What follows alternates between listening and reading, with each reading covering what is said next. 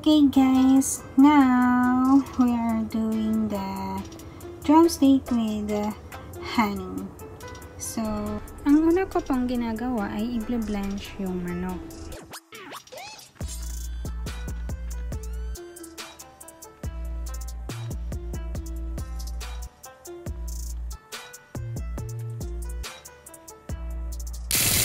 Pagkatapos natin i-blanch, hugasan at i-drain.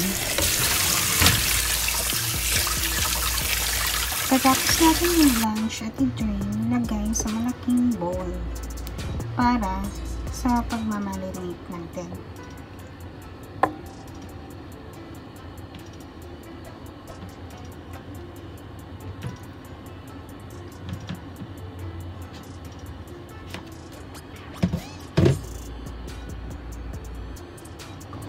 Okay guys, magmamarinate na po tayo. Toyo, wine, salt,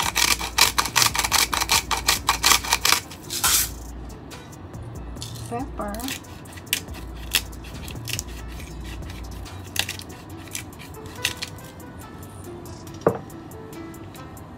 honey,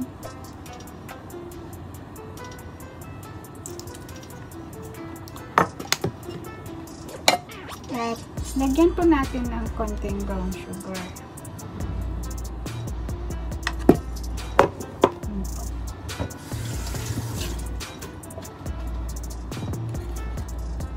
Onion and garlic. Pagkatapos, haluin.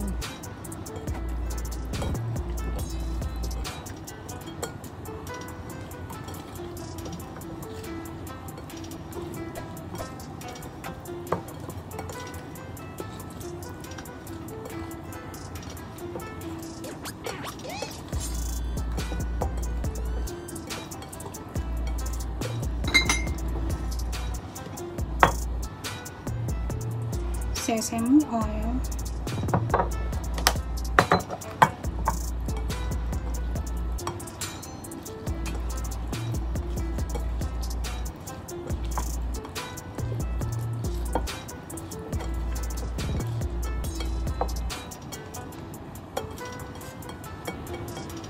okay guys, ang ating sangkap na ginamit sa pagmamarinate ay toyo, pepper, wine, salt, honey, sesame oil, sugar, at onion and garlic.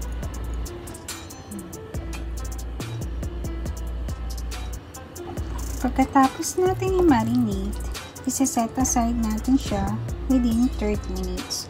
Or, kung mas mahaba, mas okay. Para mas lalong kakapit yung lasa.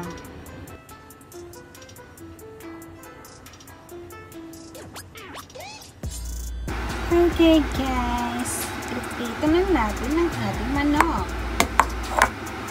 So, siguraduhin mainit ang mantika para hindi maging katulad kahapon. Okay guys, let's do it.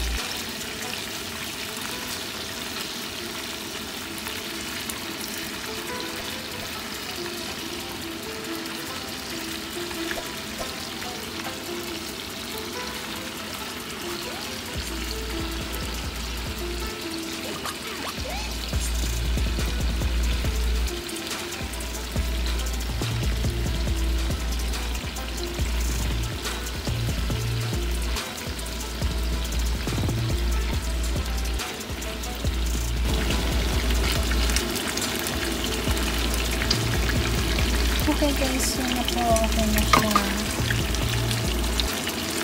So, ito na po natin sila kakakuin. So, unahin na po natin yung medyo sunog. Yan po. Dahil, ang mga ganito-ganito lang po ay medyo residence po ang niluluto. Acceptable na po. That is a part of my cooking recipe. Yan po ay patunay na ako po ay natututo na. Samahan nyo lang po at i-correct nyo ang tamang pamamaraan ng pagluluto. Ako po ay willing to accept your advices.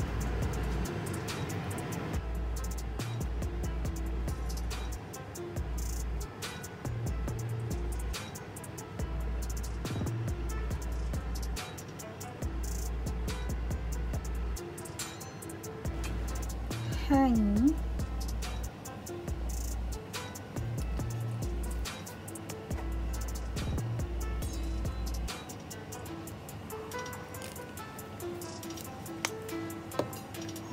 lagyan po natin ng konting oil.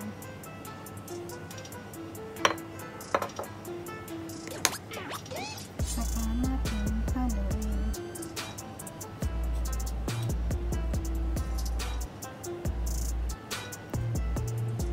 Ipupunas natin ito sa ating manok.